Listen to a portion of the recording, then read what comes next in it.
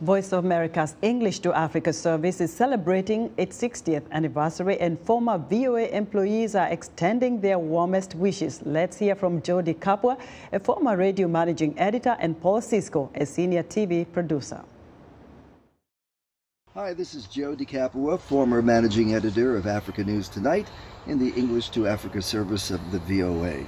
Retired since 2017.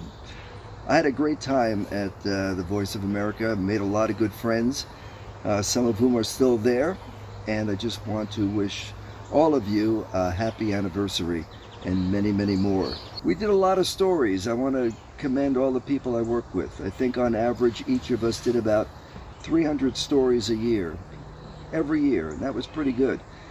When you multiply that by about 4 or 5 of us, that's a lot of stories we covered for the African continent.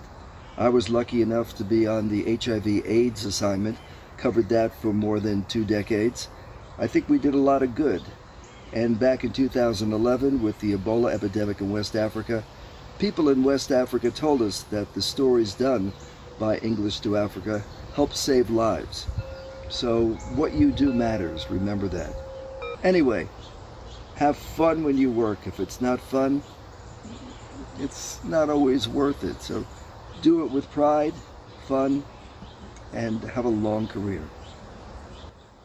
My name is Paul Sisco. I spent 30 plus years at Voice of America.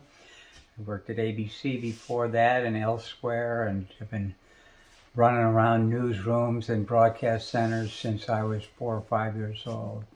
And the last 10 years plus that I was at English to Africa at Voice of America are far and away the most rewarding years in the business. But at English to Africa, you have an audience that not only wants to hear what you have to say, but wants to participate in the news events. And it is, I think, one of the most worthwhile things that I have ever done. I worked with David Brinkley. I worked with Ted Koppel on Nightline when it started. I worked with This Week with at ABC when it started. Both with fantastic anchor persons, and certainly the best in the business.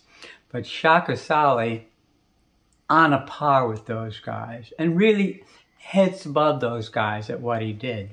And it's largely, again, because there was an audience that wanted to hear what we had to tell them. And we're not just talking about, letters that get chironed up on the screen. We had individuals sitting in Africa that wanted to be on the show, and that made the show better because they brought so much more to the show. I mean, it's an incredibly unique exchange, and I don't see it happening with any other television entity.